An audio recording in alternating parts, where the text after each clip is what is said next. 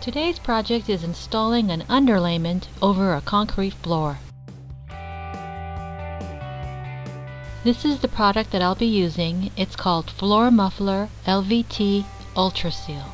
Here is the product information sheet, and on the other side the installation instructions. And of course, all the stuff that I needed for this project. Most of the items are linked below in the description box. I chose the FloorMuffler LVT because it can go over concrete, and because it's recommended for the vinyl plank floor that I put on top. I usually like demo day, but ripping out this ugly carpet was really gross. So how much of this stuff do I need? I began by taking the room's measurements, the width and the length. And then I searched for Lowe's calculator. For this project, I used the roll insulation calculator. I entered the measurements from my room, click calculate. So for my room, I need 197.4 square feet of insulation. So that means I need 2 rolls. The reason I need 2 rolls is because the floor muffler that I bought only covers 100 square feet. Therefore, class, I need 2 rolls of underlayment to cover my floor of 197.4. Okay, that wasn't creepy. Ready, go! Make sure your concrete floor is clean. I removed the carpet and the pad, and then I scraped off all the carpet glue. Removed the carpet tacks and nails and the baseboard. So there was a little accident right here on this one, but my baseboard's gonna be tall enough and it will cover that. Or you can just use this stuff and patch it up. And I even vacuumed around the edges to get everything nice and clean, ready for the underlayment. The concrete should be level and not have any holes in it. I patched all these holes with the concrete patch. It's dry, clean, and ready. Now I have to figure out in which direction to lay out the underlayment. I'm going to lay out the floor in this direction. So the manufacturers of FloorMuffler recommend running the underlayment opposite to the way the floor will be installed. This is to avoid the underlayment and the flooring seams lining up with each other. I started in the corner on the left side next to the wall.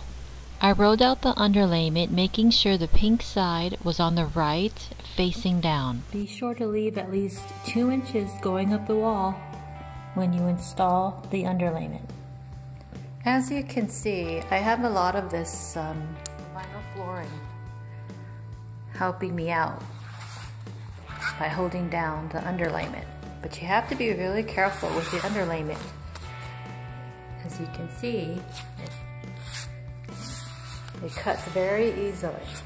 So be very careful with it.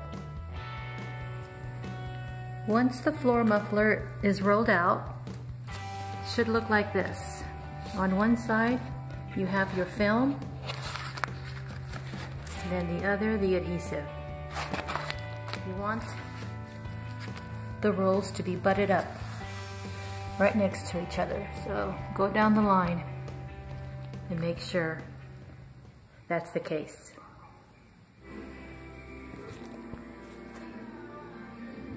The underlayment is really easy to cut. I've just been using scissors to cut. Or you can use the blade. Of course, make sure you have something underneath it.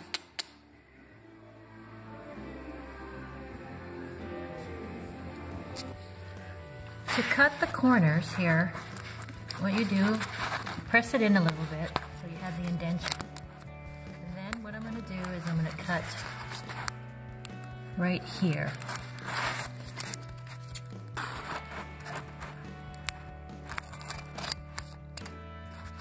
So that way that wraps around very nicely. I had a heck of a time pulling the film apart. So I did the old Scotch tape trick. You know, you put one tape on one side here, and then the other on this side, and then you pull it apart. You just pull it apart. It's hard to do it with one hand, but I hope you get the idea. So pull out that film all the way down.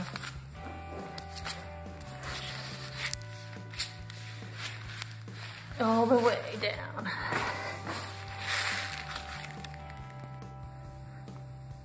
Until it looks like that. Then lift the side with the adhesive. And then when you place it back on, be sure to butt it up right against each other, but don't overlap it. And of course, I'm just going to go down the line until that's all done. The next step, which I think is the fun part, is pulling the adhesive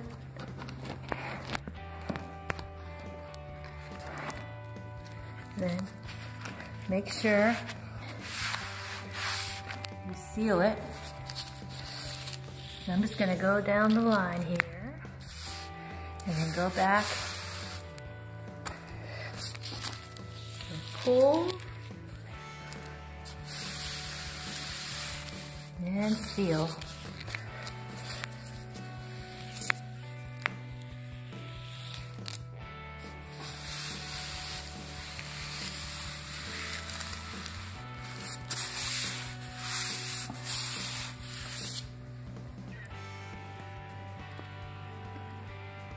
Now look how close that is.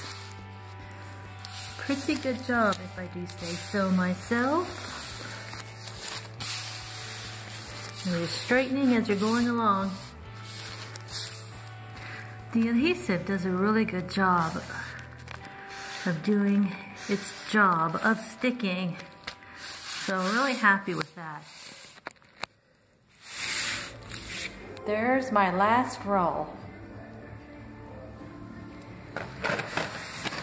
So I placed a mark here where I'm going to cut it. I contacted the manufacturer and asked them the recommendation for covering up all these mistakes.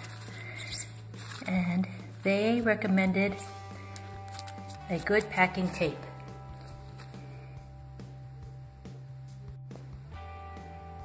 So finally, here is the completed installation of the underlayment, ready for the vinyl plank flooring to be installed.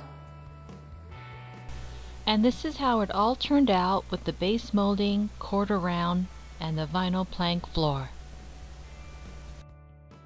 I'm having trouble separating this film, so I'm going to do that old Scotch tape trick. Put one tape in the back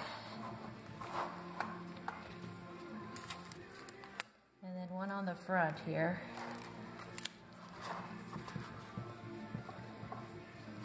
And then you separate it. It may take a couple tries.